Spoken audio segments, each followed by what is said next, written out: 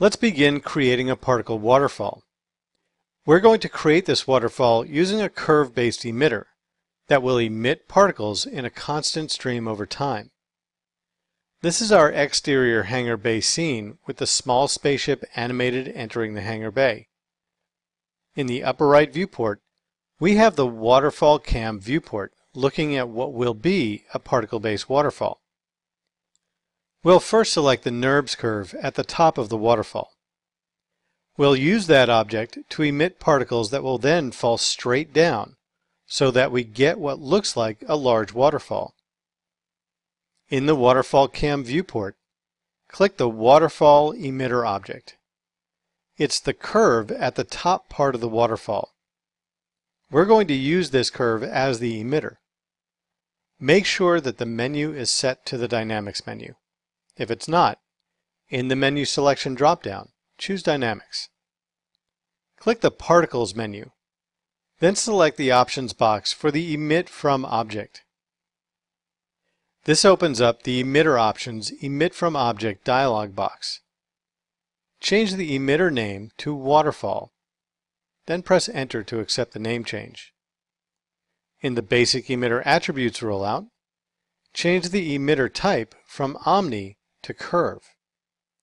This will cause the particles to be emitted along the length of the curve.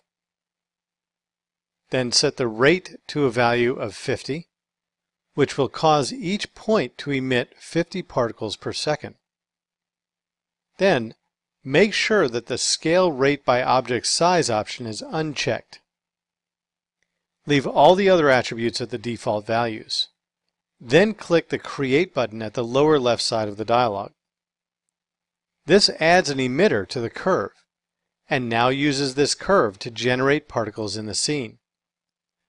To see what this currently looks like, right-click in the Waterfall Cam viewport, then click the Go to Start of Playback Range button to reset the animation back to frame 1.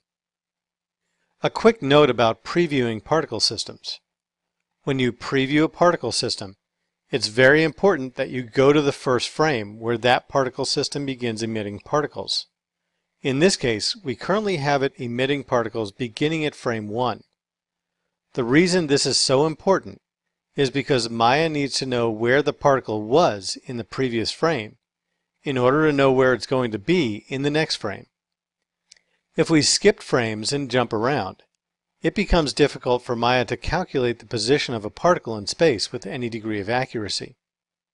Again, make sure the Waterfall Cam viewport is active, then click the Play button on the animation controls. What we'll see does not exactly look like a waterfall. It just kind of looks like particles building up on our curve.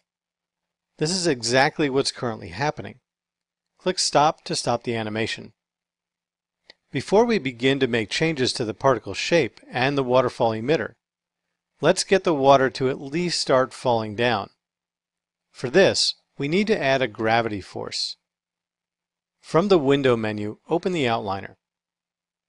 In the outliner, scroll down and select the object Particle 1. Then go to the Dynamics shelf and click the Gravity button. This creates a gravity field in the scene and automatically connects the emitter to the gravity field.